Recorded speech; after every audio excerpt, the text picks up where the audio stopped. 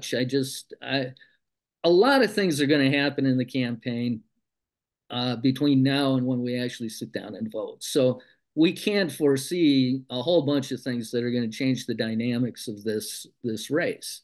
But I'd be very surprised if Kennedy ends up with 6%, 7%. I don't think he can break double figures.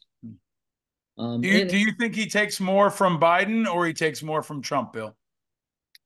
I really don't know. I think